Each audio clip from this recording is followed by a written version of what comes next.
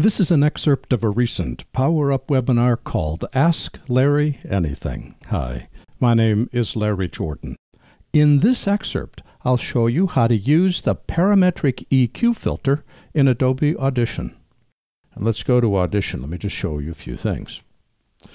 The very first thing that I want to do is I want to shape the sound. This is a person talking. And to shape the sound, we're going to apply in the EQ setting the parametric equalizer. And when we look at the preset, this is what the graphic equalizer looks like when there's nothing applied. Human hearing is defined as the range from 20 cycles, which is extreme deep bass, to 20,000 cycles. And notice that we're not increasing or decreasing any of the frequencies in that entire range of human hearing, 20 to 20K. Human speech is a subset of that. Human speech starts around 200 cycles and ends around 7,000 cycles for a guy, 400 cycles to 8,000 cycles for a girl, and roughly, 700 cycles to 10,000 cycles for a kid. Kids have got squeaky high voices. If I say, I want to cut stuff out below about 100, 150 cycles. Now remember, this is 0 line here. That 0 line, that says that I'm not making the noises softer when it's at the 0 line. I am making the frequencies softer when it's below the 0 line, and I'm boosting the frequencies when it's above the 0 line. So we can start to shape this curve to get rid of low frequency sounds by pulling this down. The low frequencies are where vowels live. That's where your voice has its richness, its sexiness, its warmth, its characteristics that allow you to recognize the voice are all low frequency sounds. But intelligibility comes from higher frequency sounds, generally in the 2,500 to 5,000 category. That's where consonants live. The difference between the letter F as in Frank and S as in Sam, both of which are called fricatives because it's formed by the sound of air passing between the tip of your tongue and the roof of your mouth, is 6,000 cycles. That's the hiss in an S. If you hear the hiss, then it's an S. If you don't hear the hiss, it's an F. The letters are formed the same way.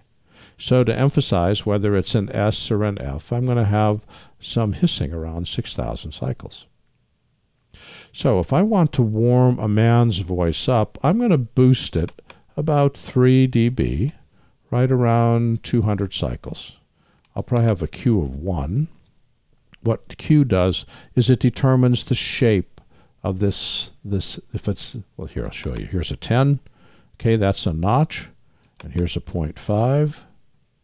That's a hill.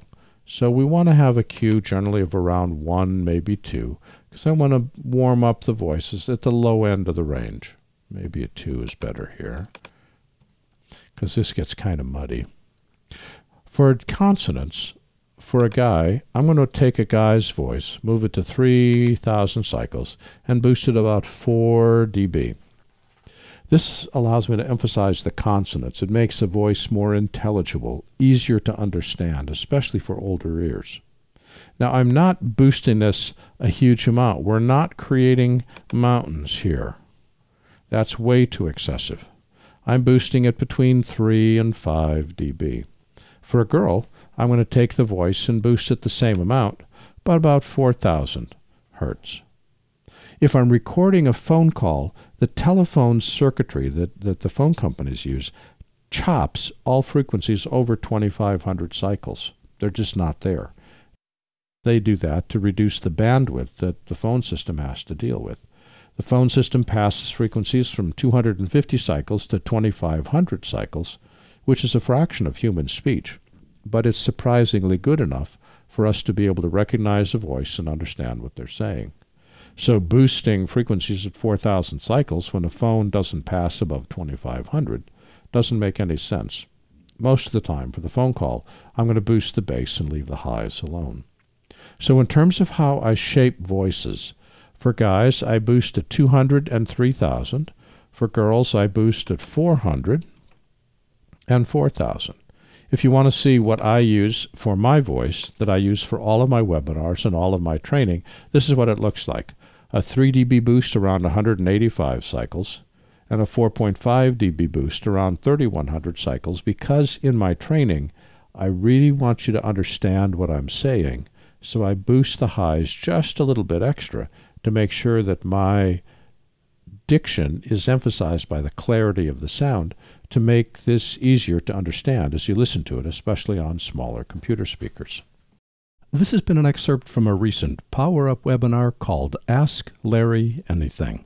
For the complete version of this online training, please visit our store at larryjordan.com/store and look for Webinar 259. By the way, membership is a great value when you need to stretch your training dollars. Membership in our video training library saves you money and time. You can access all of our videos for a low monthly price of only $19.99. That's more than 1,900 movies, hundreds of hours on a wide variety of subjects. Plus, premium members can download practice media and projects. Our training covers Apple and Adobe software. We update it multiple times each month, and for more information, visit larryjordan.com/membership. And thanks.